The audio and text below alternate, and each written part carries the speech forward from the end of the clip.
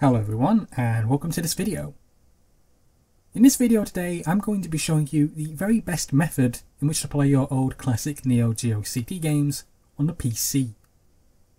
Now, unlike a lot of other videos on this subject, I'm going to be going over various things in which you will need to do in order to get the very best out of your setup.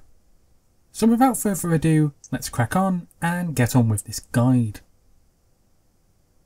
Firstly, what you're going to need to do is go and get Retroarch. So we're going to head over to the website here. We're going to download the latest version to your desktop, and then we're going to unpack it into its own folder. Once this is done, Retroarch should look a little something like this. Once this stage is done, we're going to need to go and get the Neo Geo Cd Bios.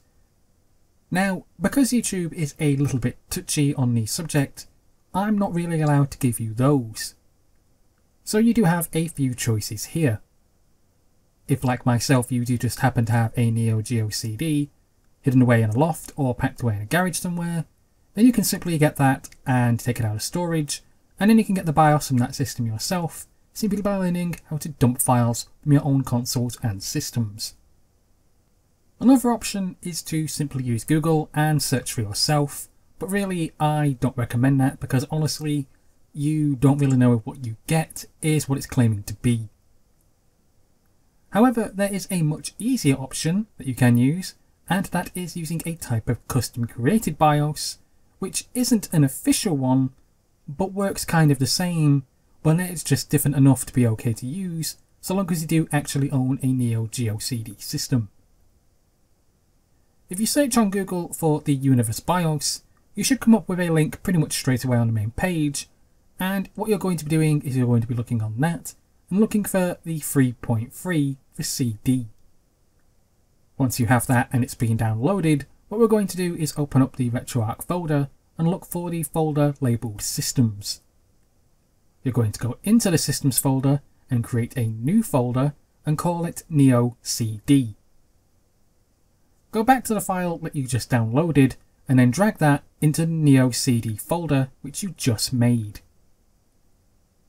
At this point we're going to open up Retroarch and then we are going to search for Core Updater. Scroll down and look for SNK Neo Geo CD and click on it to download it. Everything at this point should now be ready for you to load a game, but here's where things do get a little bit complicated. If you are making dump files of your very own games, then it's important to remember what format you create them in. It is vital that if you are loading it via this method, that you create them as bin and queue files, in order to be read correctly and work properly. If you try to create them as an ISO file with various music tracks labelled 1, 2, 3, 4, 5, etc., then these just won't work because Retroarch won't be able to pick these up in the core loader. So again, when you do make your own files from your own dumped games, make sure that they are in bin and queue format. To play a game, simply select Core Loader and select SNK Neo Geo CD from the list. Search where you put your game and then select either the bin or the queue file depending on what format it is, and Retroarch should do the rest. And that's pretty much it, guys. If you do have any issues or problems, just drop me a message below and I will do my best to get back to you.